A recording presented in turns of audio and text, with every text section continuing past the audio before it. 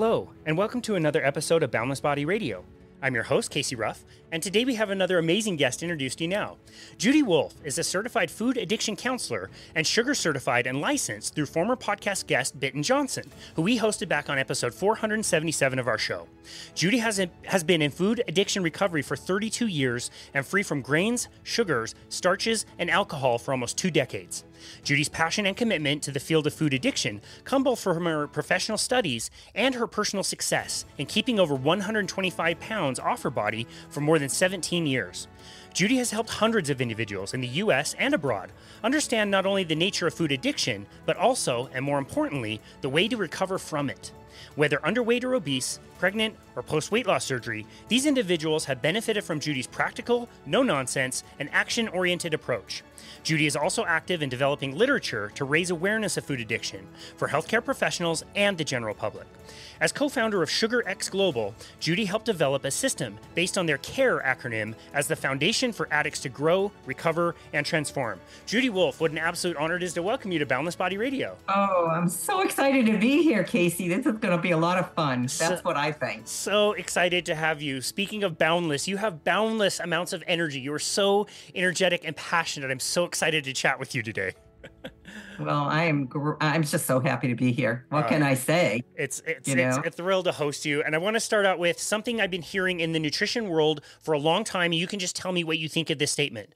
Everything in moderation. You should moderate the foods that you eat. What do you think about that? Okay. Well, of course, or maybe you don't know this, but I don't believe in that at all. Because can I tell you a little of my story, maybe? Absolutely. I was cutting to the chase just a little bit to kind of fire you up a little bit, but yes. Well, it's just that I was told growing up, first of all, I can never remember not being overweight, not being on a diet from being a very little girl. I mean, that's the bottom line. And that's sad. That's sad. And everyone told me, just have a little bit and then, push yourself away from the table and you'll be fine. Well, guess what? They were treating the wrong thing with this person because I can't have just a little bit of certain foods, period. I can't because I couldn't stop. I'm such a person of more. In fact, I often introduce myself as a low bottom, high maintenance food addict and a person of more. Now, some people get upset with labels. I'm not upset with that label for me because it saved my life. And it does save my life every day because I remember who I really am. Yeah, I'm Judy, but that's my modus operandum. I use food just like a drug addict would use a drug or an alcoholic would use alcohol, period. Casey, would you offer an alcoholic a sip of booze if you knew that they were an alcoholic? As long as I told them to moderate it, right? They wouldn't have a problem if I just said, just have a little bit. What's wrong? Right.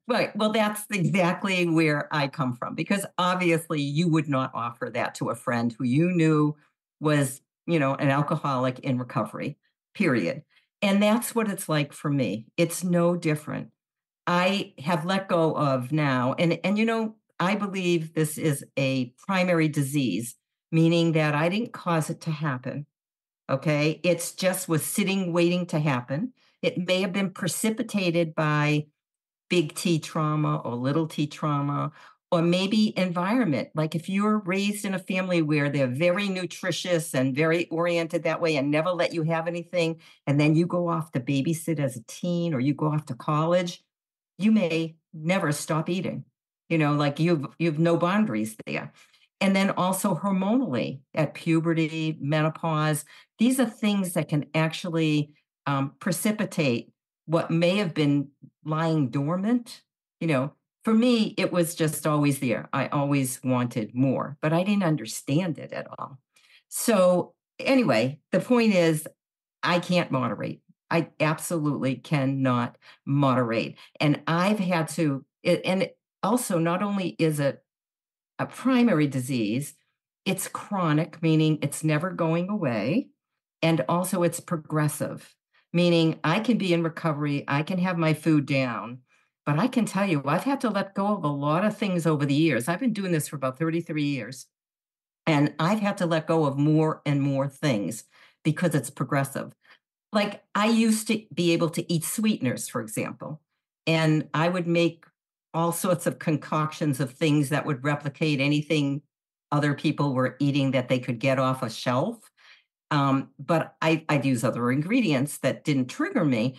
But 6 years ago, I gave up sweeteners. I can't use them anymore. I realized they were starting to make me crave. I call that like methadone. Everybody's got to find their own way, which is why we don't particularly give out a food plan per se, because we each have different chemical factories in our body. And one person needs one thing, one person needs another. But I've personally had to give up sugar, flours, grains like rice, potato, I mean, any of those starchy vegetables like corn and peas or whatever, and alcohol. And and as I said, I gave up sweeteners also. But for years they served me. I was okay with them. But as I said, it's a progressive disease. And remember, it's never ever going away. Yeah.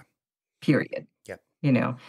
So I can tell you, I've had to give up a lot of what I call my drug foods or trigger foods, and they're different. And I know people who talk about red light foods, meaning they can't have those, green light foods they can have. And then they talk about yellow light foods.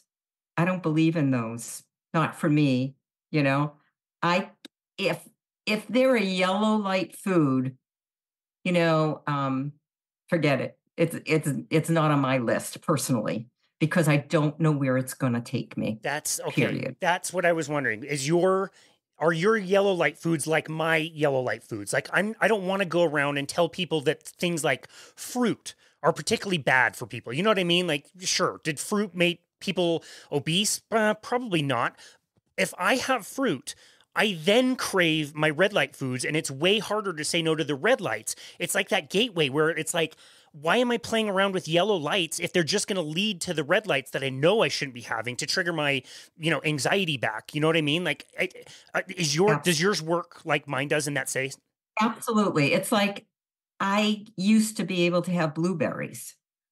I when I start having, I could take, and I can quote unquote moderate that and have a few, but it's like, bing, yeah, I want more. I want more. So, like, why should I do that to myself and rock my peace and serenity? That's the bottom line. See, it all comes down to peace and serenity. And for me, the biggest gift I've gotten in my abstinence, because abstinence is only like 10% of it, meaning putting down my drug foods. Then I have to learn to live because I'm an addict and I have an addict personality. I didn't learn how to respond appropriately in many areas of my life. Like, if you looked at me the wrong way, I'd think he doesn't like me. I mean, it might be you had gas. I mean, really, you never know. Okay. So, that's the point, is that I have an addict personality besides. So then I have to work on the 90% of Judy that's left, which involves community and it involves education, because I had to learn what was going on in me. I had to figure out my internal behaviors, what I needed to change in order to have peace in my life.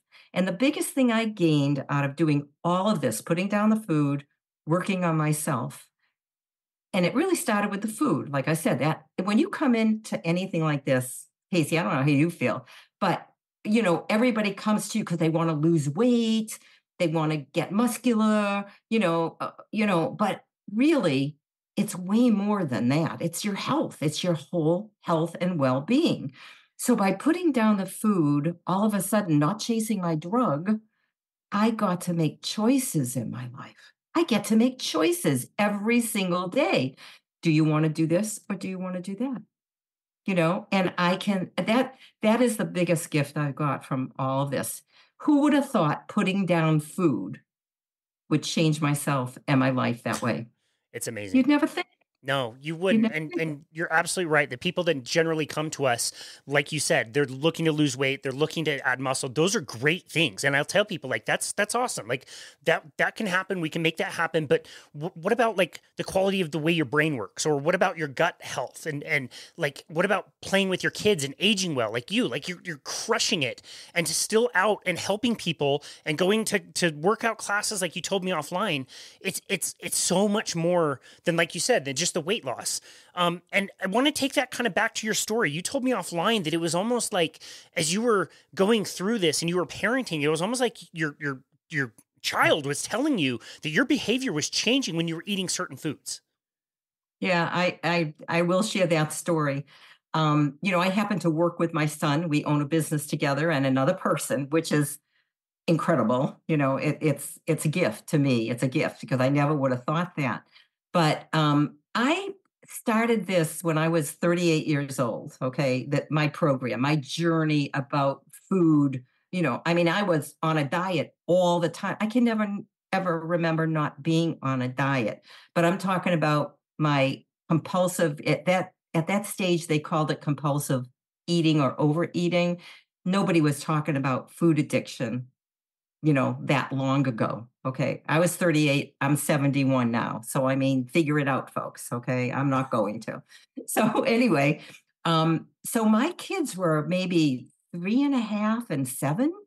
My son, when I first started my journey of realizing that I had a problem with food, that dieting wasn't going to help, I mean, it took a long time to figure this out. And he would say to he would, when they got a little bit older, when we'd go out to dinner, we didn't go out a lot, but when we did go out to dinner, there was a place that if I wanted to be abstinent, be on my food plan, I could get this dish called fish European. It was a beautiful, fresh haddock with beautiful vegetables on top of it. I could get a salad, I mean, that would be my meal. But they were really known for their deep dish pizza, you know? So if I chose to have pizza, I mean, it was like all bets were off. And literally, I didn't even know this till later. My kids would go to my husband and say, "Can't you make her stop eating? Can't you make her not pick, that? Can't you, and my husband would say, "No, that's up to her. I have no control over her." I mean, you got to give the guy a lot of credit because, I mean, folks, I used to weigh 288 pounds. Wow. Okay. And I let go of about 130 pounds now. And I mean, that's like a whole person. That's a whole, someone told me in the locker room today, that was what she weighed. And she said, "So picture that's what you lost, even today, because she remembered me when I was quite heavy. Wow. Because she said to you, she's been swimming for like 20 years, and so have I, you know? So yes, my kids, I had a change in personality when I ate the wrong food. Because I think not only did it biochemically affect my brain, wanting more, um, changing my insight and clarity, but it made me feel like a piece of doo doo because I knew that I shouldn't be doing that. So then I wasn't happy with Judy. And if you're not happy with yourself, how can you exude happiness and love to everybody else? It's pretty difficult if you're miserable. You make lots of other people around you miserable. Yeah. You don't mean to, but it happens. Right. Were you aware of that? Like, did they have to tell you that, or did you know already at some point the food was affecting your mood, or was it just kind of independent for you? No, I think I knew, but who wants to admit that when you want your fix? Yeah. I'm so it's a drug to me. It's like it's like chasing cocaine or alcohol or I mean, thank God I believe truly if I had gotten into any of that stuff, God only knows what would have happened. And I say that because when I was dating my husband, he slipped some booze, some kind of alcohol into a drink that I had that was not alcoholic. And the minute I took a sip of that drink, I'm not kidding you, I had to run to the bathroom. I had to go pee. It's that my body is that sensitive to alcohol. I'm not saying I didn't ever drink. I did, but not much at all. But I think of, oh my gosh, what I could have gotten into or where I could have gone to if I wasn't using food all the time. Because I don't feel see, I believe that addiction is addiction. It's one disease, many outlets. So my outlet is food. And I mean, and there are certain types of food, like I said, grains, starches, sugars, alcohol. I don't touch anything that those products are in, basically. And but somebody else, it could be just a hardcore drug, or it could be alcohol, or it could be a process of addiction like screening. I mean, it's one disease, many outlets. I want to share with you that I believe food is probably the most difficult. Okay, it's ubiquitous. It's all over the place. You can't get out of a hardware store without having junk all over the cashier registers, right? I mean, you can't go anywhere that they're not at an end cap. Places you would least suspect they would be, Yeah. right? Yeah. For sure. Okay. But also, not only is it what I consider a substance use disorder, like drugs and alcohol, it's a process addiction. Eating is a process addiction, it's a behavior, and I happen to have the behavior of more. Casey, when I eat a meal, okay, no matter what it is, all right, when I take my last bite, I'm very sad. I always want more. But if I wait 10 minutes, 20 minutes, there's no there's no problem. I could go 4, 6, 8, 10 hours. And I've had to. I recommend 4 to 6 hours between meals, and you try to stop at a certain time, so that you can sleep. Okay. But the point, but if there's an emergency, I've had to go 10 hours without eating, and I'm just fine. Even though when I finished my last bite at my last meal, I didn't think I would make it after, I wanted more. Yeah. I'm the saddest person in the world. And I share that with people because I think there's a lot of people out there that feel the way I do, but can't admit that, or won't admit that, or don't realize it. Because,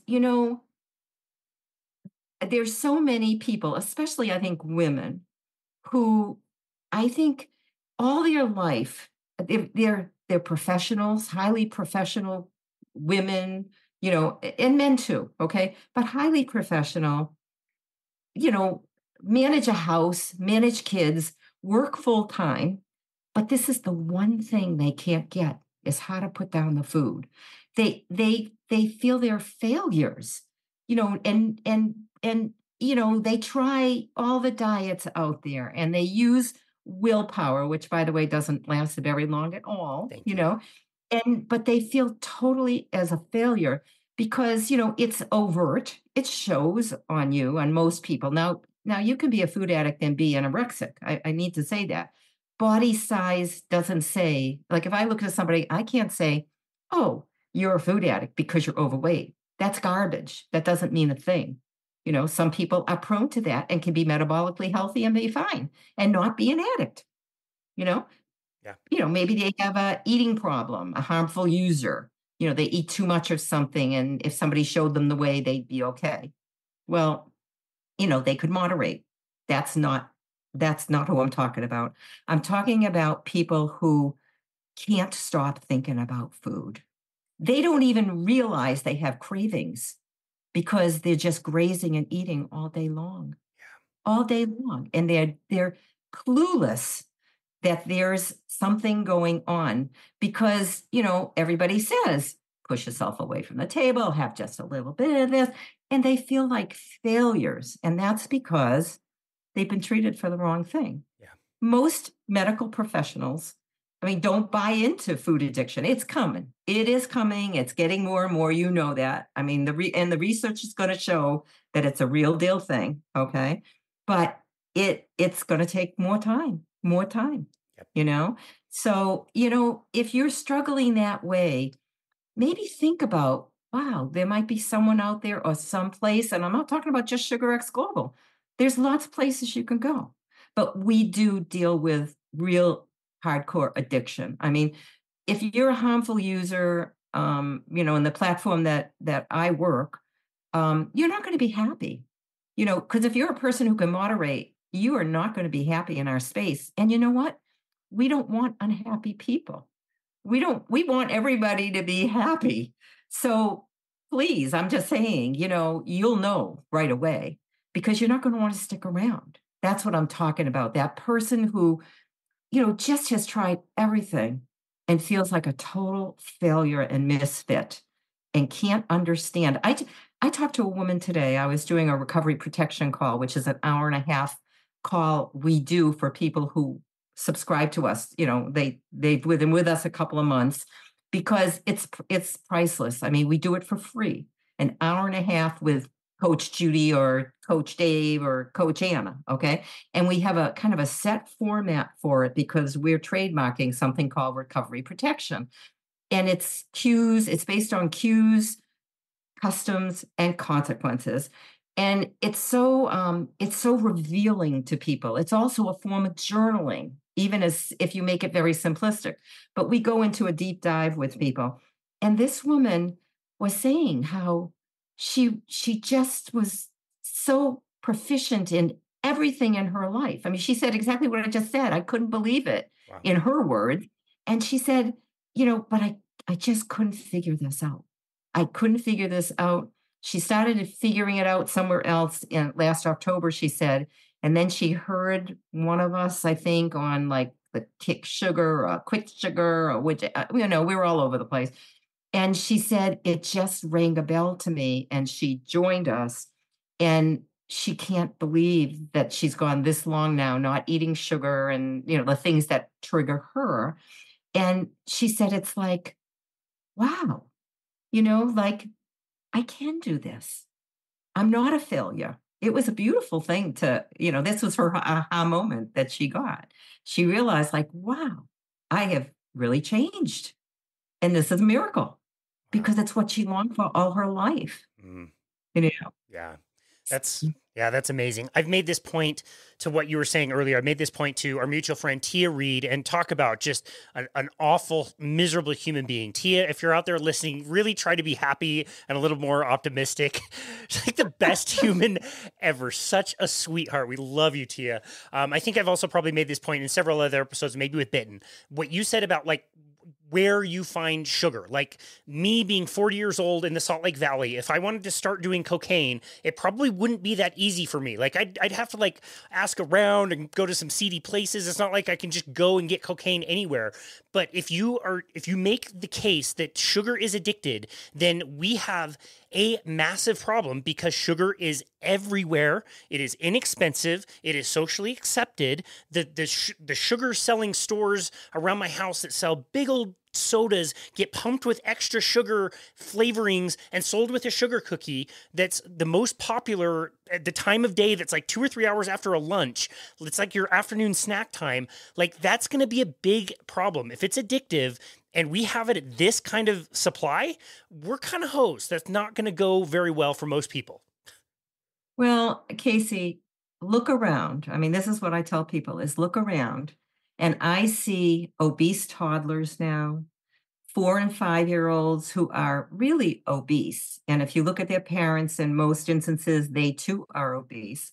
If you look at what's in their shopping carts, it's cheap. It's cheap to buy macaroni and cheese. I mean, it is cheap to fill your cart with Carb City. So folks, it's not just sugar, okay? Basically anything that comes, I mean, I hate to say this, but anything that comes in a bag or a box that has ingredients more than chicken on it, okay, or legs or whatever, is probably if you're a food addict waiting to happen, is going to trigger you. And it's so, you got to look at, and also the sugar that's being put into those items are high fructose corn syrups. I mean, they, and I'm not going to get into this because this isn't my bag. Go to Robert Lustig and you can get, Dr. Robert Lustig, and he'll talk about it. Go read his books, Metabolical and Fat Chance and all that.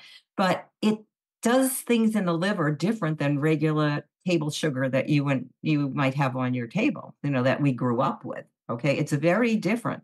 And the other thing is, this is our toxic triangle that we talk about with food is, any sugar, and that includes the methadone ones. It includes, any of the, sweeteners that are no calorie, because some of them actually can trigger you more than others. That's right. And then we talk about, any of the grains, flours, starch, that kind of thing. But then we talk about the unhealthy oils, the soybean oils, the seed oils. You got to be careful if they're, fine if you put them on, but if they're rancid, you got to be really careful.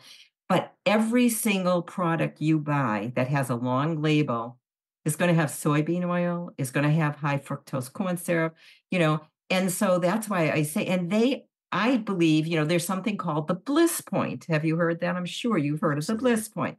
If your, clientele hasn't, it's, the exact amount of sugar, fat, salt. Those are the ingredients. And I'm not saying individually any of those are bad, because fat is not bad as long as it's the right kind of fat. Salt can be very good and it's a very important in my food plan. I have to have it or I'm going to cramp up, The sugar can go, okay, fine.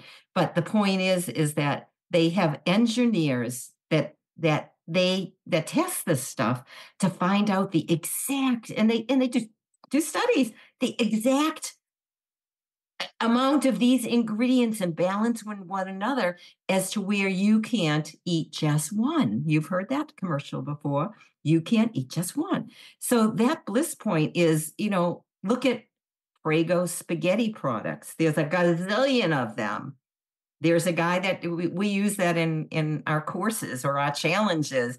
We show that he'll go, oh, it's not about addiction. It's about tasting good.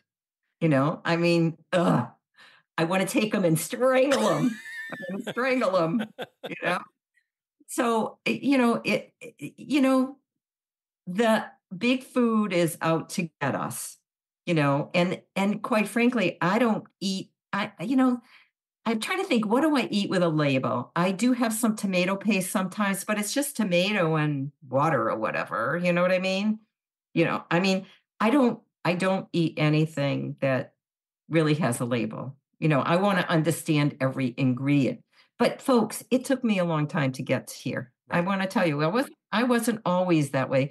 I'll tell you, I used to eat soy flour and wheat germ, which didn't trigger me the same way as like regular wheat bread or anything like that.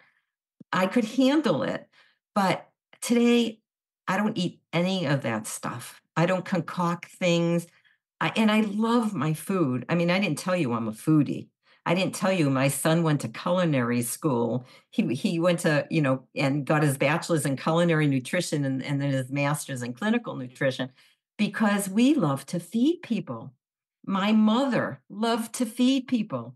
He knew his grandmother, which was a lovely thing. So he said, and in the old country, my parents, my grandparents, okay, were cooks and for their shtetls, for their areas. So I come by this honestly, and I can tell you, my son always says this: shake my family tree, and a bunch of addicts fall out. They're all food addicts. Every one of my aunts and uncles, related, like genetically related to me, were definitely obese, overweight, in inflammation.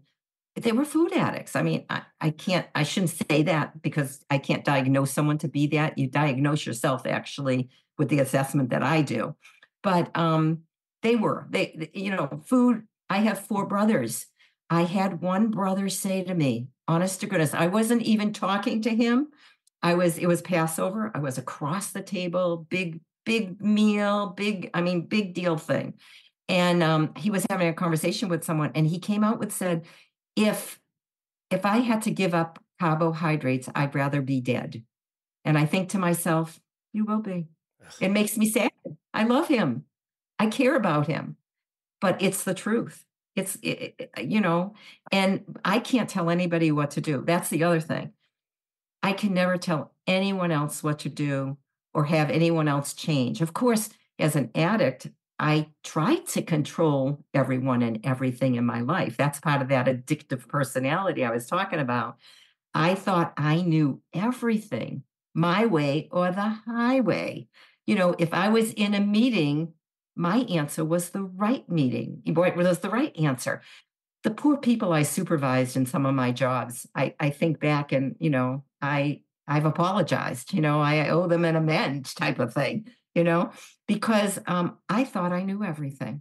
And, I know today that if you have three people together talking about the same thing, three people are going to come up with three different ideas. And then you come with between you, which is the best, or you can maybe take a little of this and a little of that.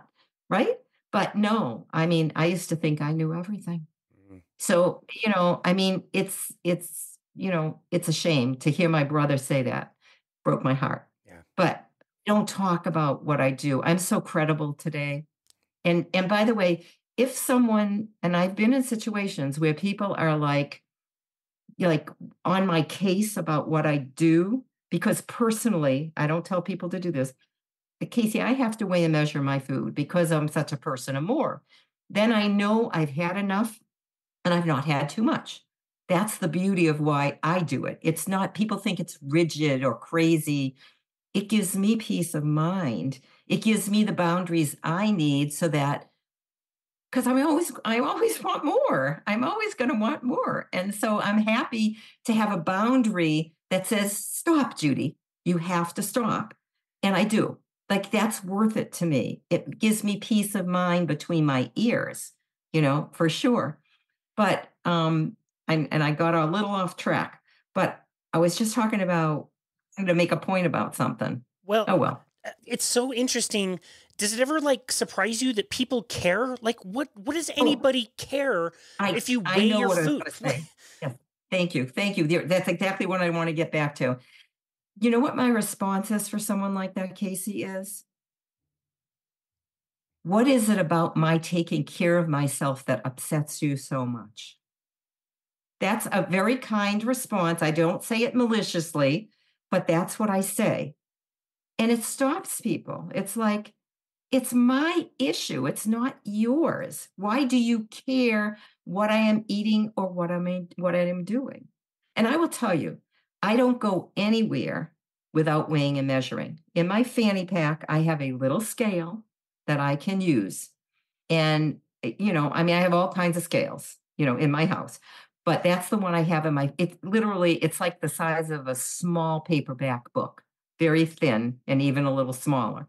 And it's, drug addicts probably use it. It's very accurate. But the to weigh things out. Okay. But the point is that I have that with me. So I can go out to eat anywhere, anytime, you know, because I have a scale with me. Because if I didn't have my scale, I wouldn't eat. I'd say, sure, I'll go out to dinner with you, but I'll have a cup of coffee or tea. You go ahead and enjoy. And that does not bother me at all. I can wait. Or if I'm going somewhere, sometimes I might eat before. It really depends. But the point is I literally, this is a true story. I went unexpectedly to a Chinese restaurant with a bunch of people after a performance. And there were probably 10 people. Okay. We were at a long, thin table type of thing, seeing each other. And, people ordered, it was Chinese, people ordered, what they ordered. So I ordered something that I knew I could have, that I could pick out my meat, weigh my vegetables separate. I asked for a separate plate, and I was across from a couple, very talkative people. And I weighed and measured my food. That's what I did. I saw the woman at an event and she said to me, "Oh, you're not eating." And I said, "No, because I think it was at synagogue. I didn't have my scale with me at that moment." And I said, "No, I weigh and measure my food no matter where I'm at, and I don't have my scale with me." And she said, "No, you don't." And I said, "What?" I said, "Excuse me, could you explain?" She goes, "Well, We were sitting across from you at the Chinese restaurant and you didn't weigh and measure your food. Casey, I weighed and measured my food. See, people don't care. People don't care. I'm just saying. That's what I'm saying. So no matter where I go, I take care of myself because everybody is more interested in themselves than me.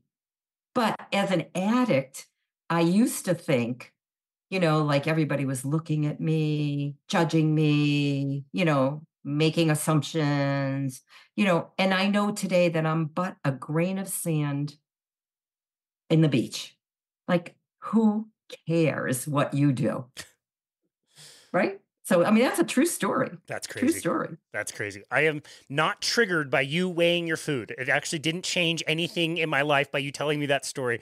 That's crazy. I get like, I understand why people do it because they are triggered by that kind of thing. And anytime somebody's taking a positive step in their life and cutting things out, it's going to make them feel a certain way. But like, yeah, I don't know. It just, to me, this all comes back to kind of the difference between fault and responsibility. Like, it is not your fault that you are addicted to this stuff. Your parents gave it to you. It was cheap then as well. It's not your fault that you didn't hear any different. It's not your fault that, like you said, the food industry is making a lot of money on a lot of people and is screwing all of us out of our health. It's not your fault. But it is now your responsibility. Once you learn this, now you have to do something about it, or you're going to pay some really uncomfortable prices at the end of this. And so tell us how, going back to your own personal story, whether or not you recommend people do this or not, tell us what were some of those progressive steps you took? What were some of the first things? What were the hurdles? What was the most challenging? Like just your own anecdote. Yeah. Well, first of all, I had an aha moment. Like I told you, I was always on a diet. I was on a 500 calorie liquid diet. Oh my goodness. And I had to go get weighed twice a week, blood work, and weighed in by a nurse. And the nurse said to me, I'll never forget this. She said to me, Judy, have you ever thought about that maybe maybe you're a compulsive overeater? Like this isn't about being good or bad. This isn't a moral issue. This is about like you have a problem. Have you ever thought about that? I'd never heard that before, Casey.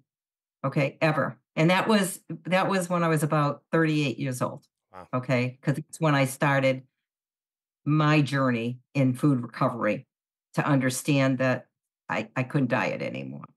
So that was amazing, and also, I didn't realize what I know today. Of course, 500 calories, you're starving yourself. Metabolically, you're not even going to lose weight eventually because your body's going to like a beer, going to hibernate, That's right. and shut down. And but anyway, I never got to that far. So that's what led me to, think about this. And so, from that woman, from that nurse, and she probably could have lost her job for saying that to me because Right. this is a medically run at a hospital program and she was working for them. Anyway, I started my journey because I remembered what she said. I didn't start right away, but under the now mind you, I'm on this liquid 500 calories under the pretense of getting my children hats and gloves because it was wintertime. It was early December. um, excuse me. I decided that I would take them to a store and to get that. It was a Friday. Bought bags and boxes of things and then stopped at Friendly's. I don't know if you knew Friendly's is an ice cream parlor. Okay. Okay. All right. And bought a half gallon of something. I mean, this is my 500 calorie diet and proceeded to eat it during the weekend. And I thought, oh my God, this is something is wrong with you. So I actually got on a hotline with the program this other person, the nurse had mentioned to me. And it was Greek. What they were saying to me was absolutely Greek. But Monday morning, they had a meeting and it was a time I could go. And I went. That was when I started my journey. It was early December. And I lost a lot of weight. I did a food plan that they gave out, more or less, more or less.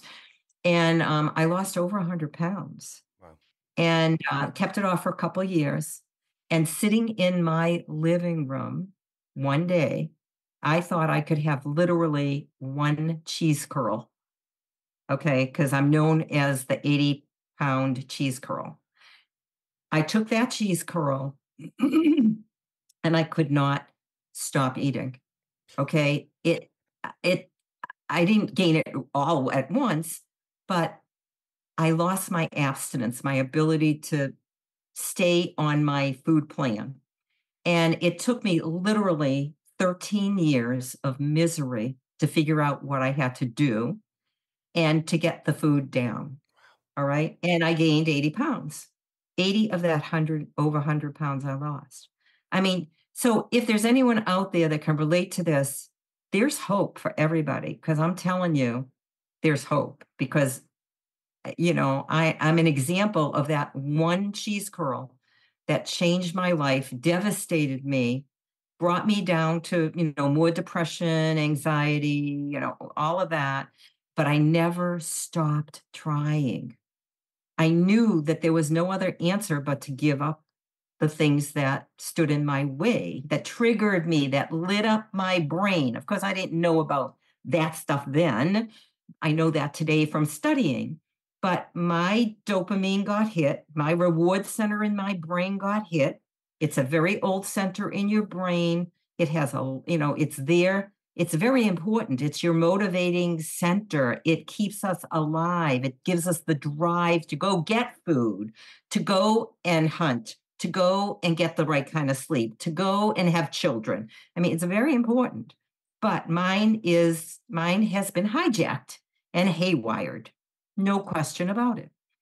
So, anyway, I finally found my solution, which was something, and this is the other thing, folks, to think about. I knew in my heart of hearts where I needed to go.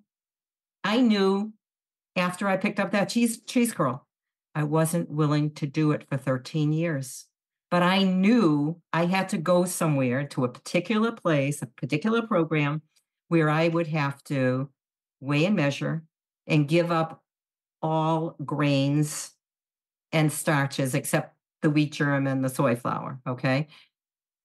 I did not want to weigh and measure without exception. That really bothered me. Of course, today, I actually know someone whose son had dinner with President Obama, okay?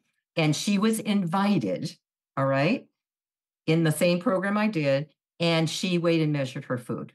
Okay? Like that's what I would do. I would weigh and measure my food, Yeah. or I would request it before or I'd eat before. Like I said, I leave nothing to chance. I will take care of myself no matter what. That's another thing. No matter what is a very strong message that I share with everybody about my food. Because no matter what, I'm not going to pick up. I suffered 13 years, of that misery, knowing what I knew, that I knew the serenity I could have with having the food down and the weight loss I could have, but I couldn't get it back. I couldn't get it back. So, I mean, that's like my journey. I mean, that's why I tell people, if you are struggling and you know what you need to do, it's okay. You'll find a place. You're going to find the right place to be, to take care of yourself. And that, you know, I'm literally powerless over my first bite of certain foods, just like an alcoholic is powerless over taking that sip of booze. Okay. It's no different for me, but I'm not helpless.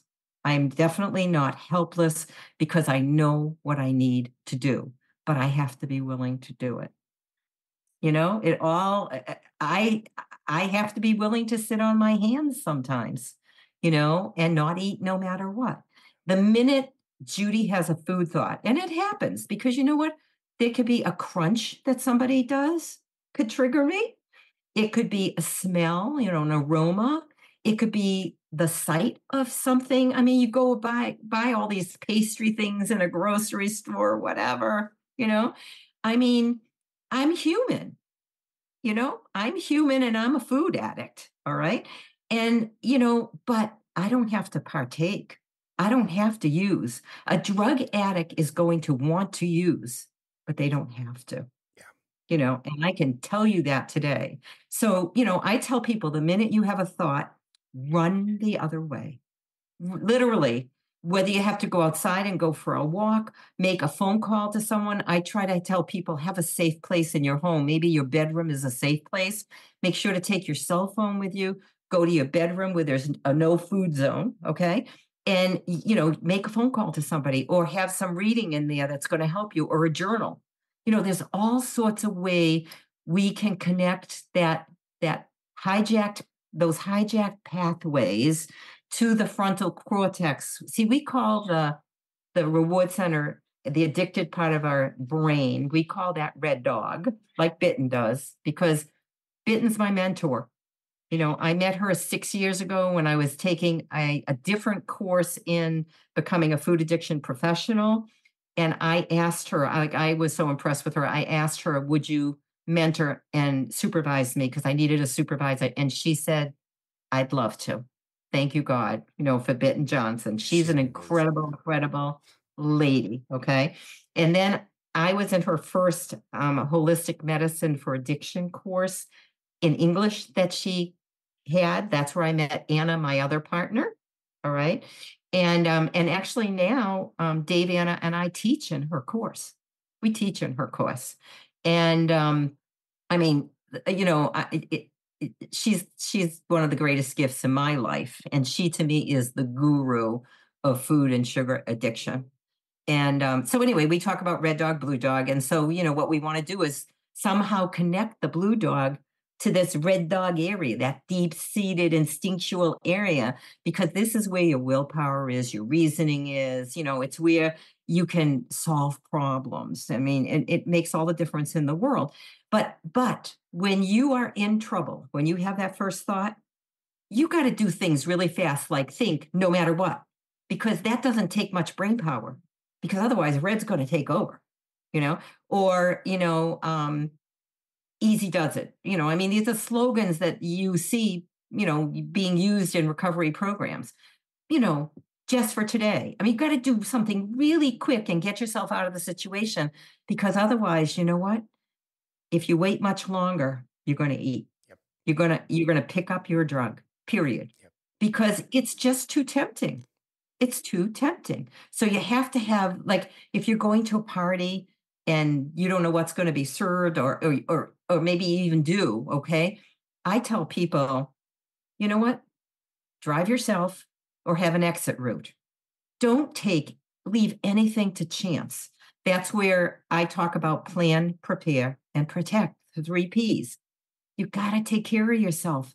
No one's going to take care of you like you can take care of you. And also, I call the people out there, like normal people with food, earth people. They don't get it. They'll never get it. They'll never understand me as an addict. Period. I get it.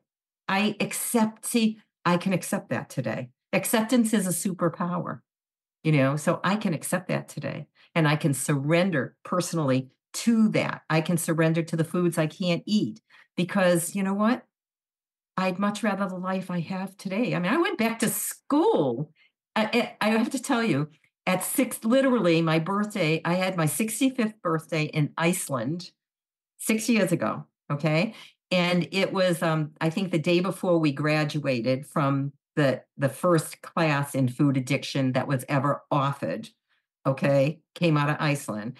And, I was 65 and went back to school. And the only reason I could do that was because I was abstinent and free of my drug and had clarity of mind to know what I wanted to do.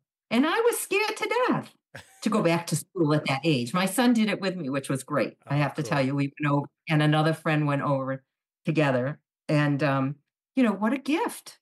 What a gift. And it's all because who would have ever thought putting down food could change someone's life so much? That's You amazing. know, yeah, that's what I tell people. I said, who would have thunk? Who would have thunk that could make such a difference in your life? And I see those miracles happening all around me. And I tell people, don't keep coming back. Like they disappear from our meetings or they disappear from our platform or whatever, but they have a year subscription. I tell people, even if you're in the food, don't keep coming back. Just stick around. You never know when the miracle's going to happen. You never know when someone's going to say something to you that's going to change your life. Really, isn't that the truth? Yeah. I'm sure you can relate to that. Absolutely. Oh, I love that. That's amazing.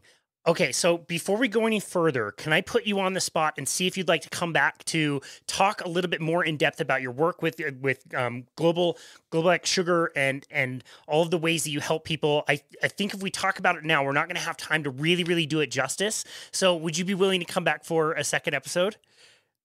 Oh, yeah. Oh, Excellent. yeah. Is that time up? I mean, it's been that long, No, huh? we're good. Oh, I wanted to ask you one other question because I think timing wise, this is actually perfect.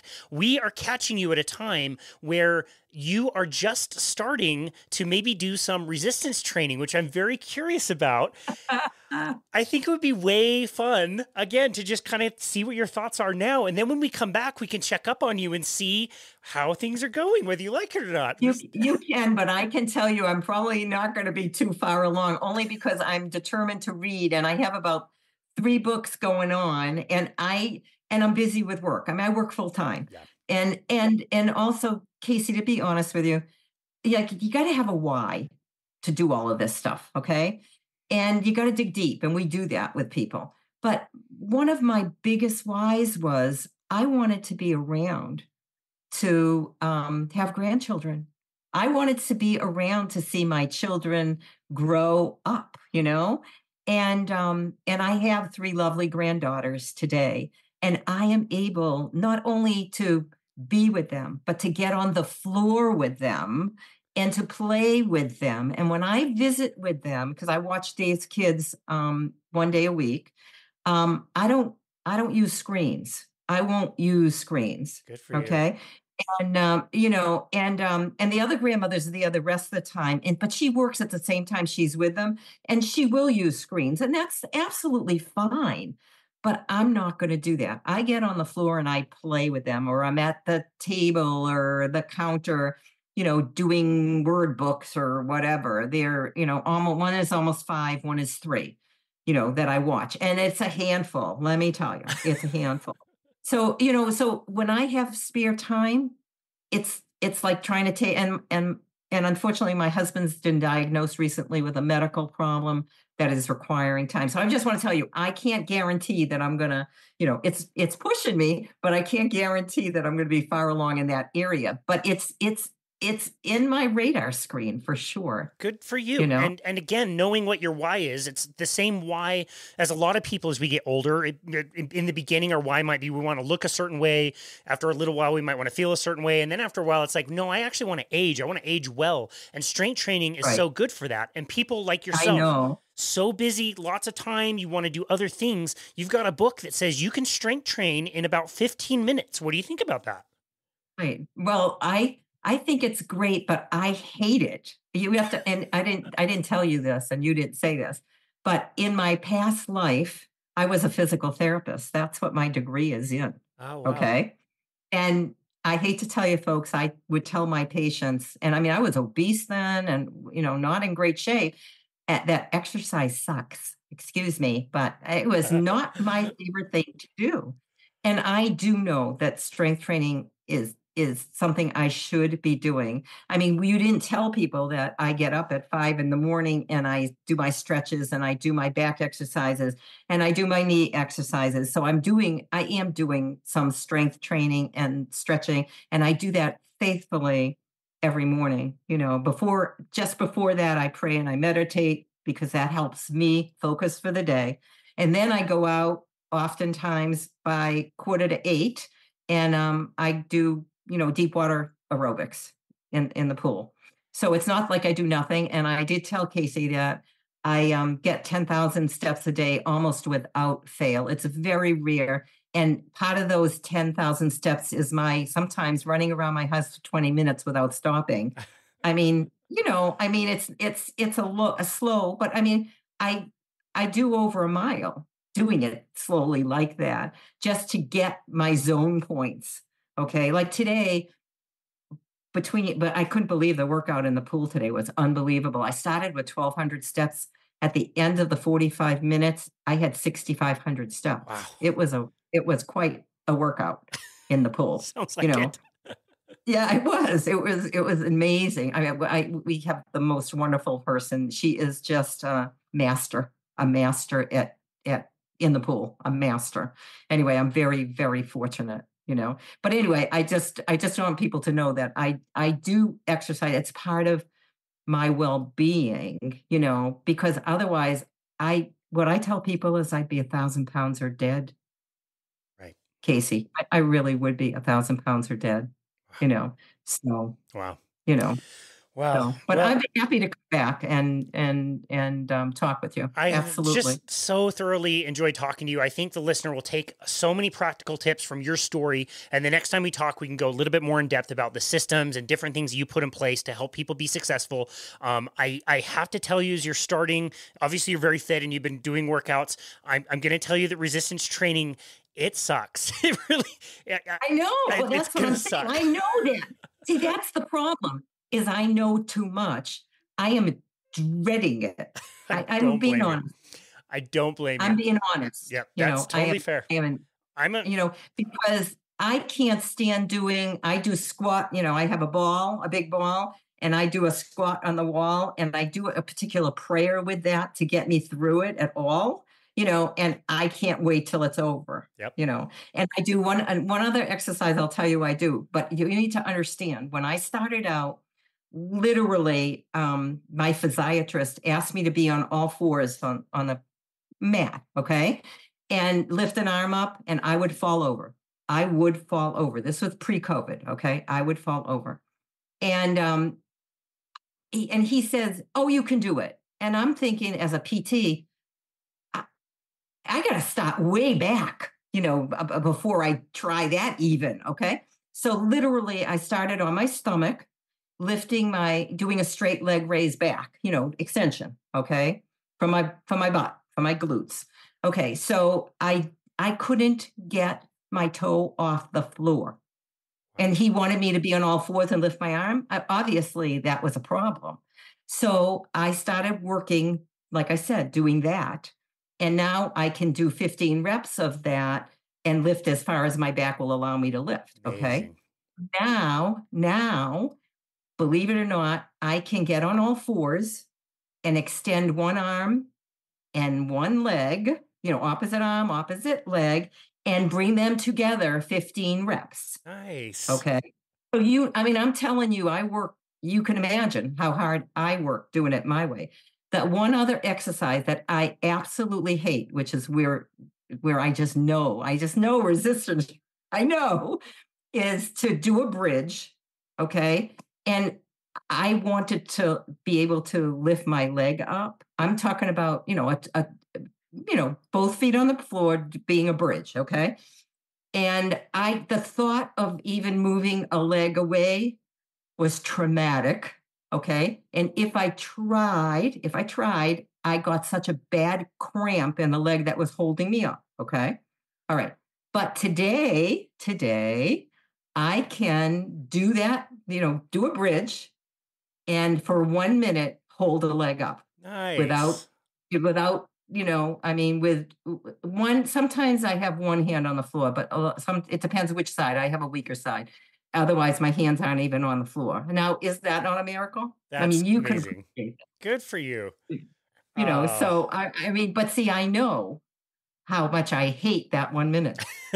it's a long minute. That's wonderful. You're such a great example of taking control of your life, realizing that things are hard and they do suck and it's not that easy, but you're doing it. And it's like you said, you wouldn't trade anything for the benefit of how your life is, and to be able to play with your grandkids and share your message at age 71 is absolutely just amazing. This has been an awesome conversation. I'm so excited to chat again. We'll get an update on the strength training and see how that's going. But before then, where would you like people go to find you and connect with you in your work? Okay, so go to sugarxglobal.com. Okay, that's our website. It's a lousy website because we're in the middle of processing a new one. Okay, and I do want to tell you that if you scroll down on that, it's really important to know this. There's it's not on the top, but scroll down and find 3 simple steps to crushing your cravings. It's free, okay? So you can get, a taste. And also, there's a place where you can book a 15-minute free call with Dave, Anna, or myself, okay? Totally free, And if you want something that shows you more of our, we do a lot of worksheets, and I don't like the word work, but you got to do work, folks. Like we're talking, Casey, right? You got to do work. It just doesn't happen. All right. There's a book you can buy, an email, you can download for $7 to give you a flavor of we proliferate. We have tons of stuff that we do to help people. It is amazing. If you want to reach me personally, go to hello@sugarxglobal.com. That's our email for Anna, Dave, and myself, and put attention Judy, So, if you want to reach me, you can do it that way. I don't know. I think that, we have an Instagram, we have a sugarxglobal.com YouTube. You can get a flavor of us. You're getting a flavor of me already with this. You can meet Dave and Anna there. Dave's 36, Anna is in her late 50s, so we kind of span. It's kind of cool. We kind of span, and we have people of all ages, whatever.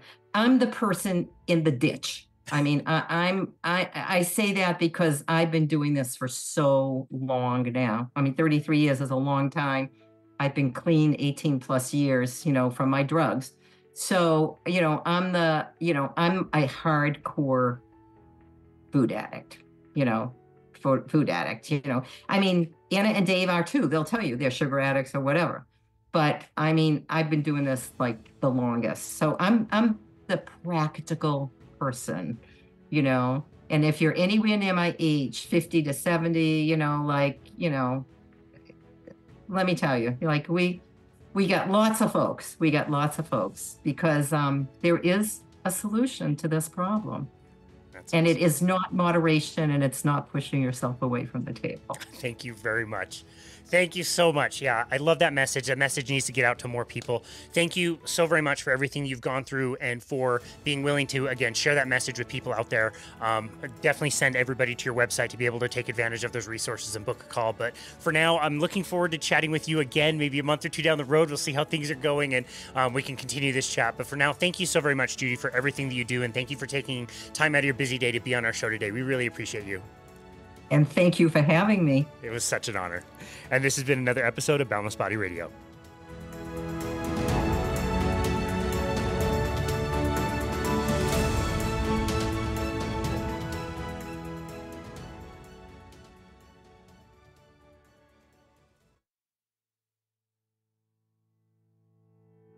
Thank you so very much for continuing to listen to Boundless Body Radio. As 2023 has come to a close and we're starting another new year in 2024, I always try to reflect on not only the direction that we want to go in the future, but also how much we have grown in this last year. Our podcast has now generated well over 400,000 downloads from all over the world, and it's all thanks to fantastic listeners like yourself. I hope you are as excited for the new year as we are around here. The lineup of guests that we have coming up is absolutely staggering, and we're always striving to bring you the best content from the most amazing people in health, nutrition, and wellness. Remember that you can always head on over to our website to book a complimentary 30-minute session with us at myboundlessbody.com. On our homepage, there is a Book Now button where you can select a time to speak with us about your health and fitness plan, especially for the new year. We've absolutely loved chatting with so many of you out there to bounce ideas off each other and try to come up with plans to help you achieve specific goals. And seriously, I really do mean this. Even if it's just to say hello and introduce yourself, we absolutely love connecting with our listeners in the community. Be sure to check out our YouTube channel as well if you want to watch these full interviews and also shorter interviews on more specific topics that are taken from these interviews. We've gotten really great feedback over there, and it's also a really fun way to interact with people who comment.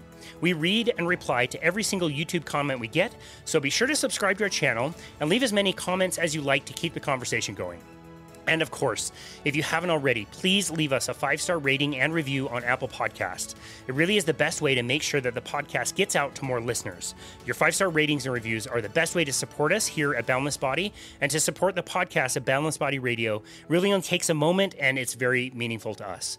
Cheers to 2024, and thank you again for listening to Boundless Body Radio.